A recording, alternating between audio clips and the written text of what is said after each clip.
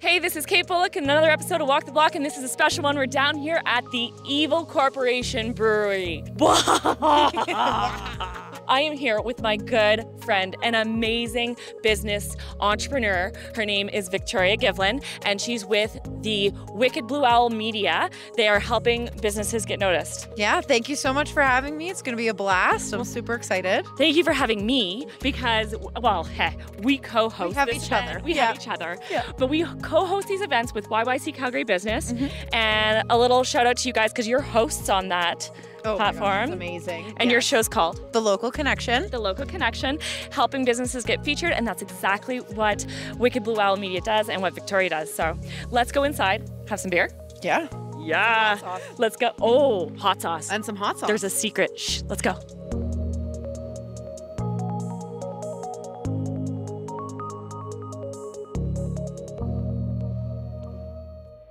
Hey, I'm back here with Brooke, who works at the Evil Corporation Brewery, and she's going to tell us a little bit about their unique brewing style. Yeah, so as we can see, as most breweries have their 4 different stages of brewing in 4 different tanks, we actually do it all in the one. So whenever we're going to the boil phase, we roll these over. They're all on wheelies, and we roll it over here, and then we hook it up to that machine right over there, and that machine will keep it at the controlled temperature the entire time for our brewers throughout the whole brewing cycle, which takes about a day. When we roll them over, we put the hops and the grains into this big strainer-like system. We haul it on up, drop it in, we do all the boiling, we do all the mashing, then we take it out for the lunar phase, and then we bring it back over here, and then we actually leave it in the exact same tanks to ferment. So that is something a little bit different that we do here at Evil Corp. It allows us to keep it condensed and small, and we can have 6 different batches going at one time, as opposed to if we had a regular system, we probably would only have 2 beers going at a time, maybe 1. But since we have a small space, we like to keep it condensed. I like that. So you have something else that's unique over here you were telling me about, and it is this, is it this white machine here? It is that white machine way back there. It's hiding behind our canning and labeling system, which we also do here by ourselves. But this right back here is our nitrogen machine. So we have 6 nitro taps here at Evil Corp, which is quite special. Most places can only have 1. And the reason we have 6 nitro taps is because we make our own nitrogen. We pull it right out of the air ourselves because we wanted to have 6 nitro beers because nitro beers are creamy, they're smooth, and everyone enjoys them. So we wanted to just make our own nitrogen. So that is what we have over here. That sets us apart from the rest for sure. So Brooke, what's your favorite beer? My favorite beer would definitely be either our APR, which is a perfect rose. It's a Rosé Brut IPA. I love that it's sweet and that it finishes off like an IPA. Or probably our Toe the Lime. It's limey, it's fresh, it's summery. It's easy for all drinkers. I love that. And you also have cider, so you're not just beer, right? Yeah, so we actually get our cider from Sunnyside. We collab with Sunnyside for that. And that is where we get all of our cider from. I love that. I love a good collab. And speaking of which, there was another collab you're doing. You have like a spicy beer? Yeah, so we actually have a Carolina Reaper beer. We only sell it in 1-ounce shots because it is quite spicy. We use real Carolinas in it.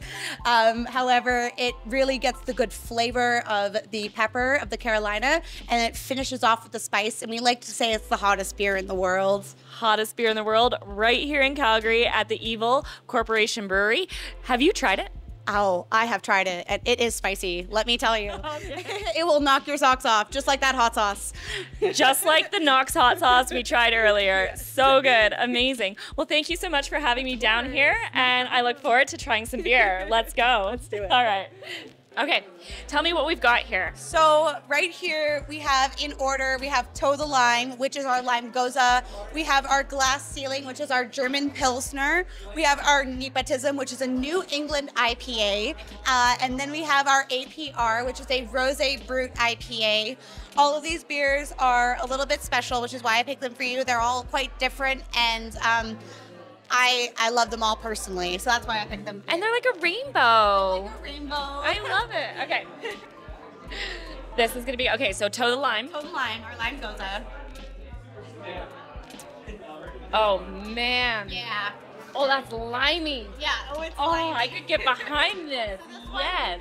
So this one is perfect. Is you're out in the sun on a summer day and you're on the patio and you want something light and refreshing and it kind of tastes like lemonade, but you're also drinking a beer. It is probably one of my favorites, to be honest with you, and I think it's her new favorite. I love that. Yes. Yes. Oh. Quite good. So good. Okay. This is our glass ceiling. Glass ceiling. Glass ceiling. So this is actually named after one of our co-founders. Her name is Mel, and she has broken the glass ceiling within her own corporate world. So we decided to name a beer after her. This is our German Pilsner. So it's light, it's crisp, it's refreshing, and it goes down easy. It's perfect. I was just gonna say that it's super light. Yeah, Right? It goes super down light. so easy. It's perfect if you want a beer, but you don't want to be like hit in the face with those hops. This is the one for you. Yeah.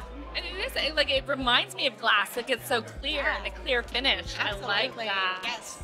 Okay, hit me. What's this? So this is our New England IPA. So it's called Nepotism. And this one is a mango forward and then it finishes off like an IPA. I personally love it because I find that it has enough sweetness and it's beautifully balanced, as we can see. Yeah, okay, I don't usually like an IPA, and holy cow, it is balanced, and I love that fruit kick. Yes. So that fruit kick at the front makes you think that you're not drinking an IPA, but it's definitely finishing like one, and that aftertaste is probably my favorite part. Yes. Smooth, super smooth. I could drink these all day long. All right, this is the Rose. So this is our Rose Brut IPA. So it's another IPA. We actually have this one on tap at Craft right now for a limited time because we did a very limited production of this one. The thing I really love about this is we use hibiscus for the color, which is why it's bright pink.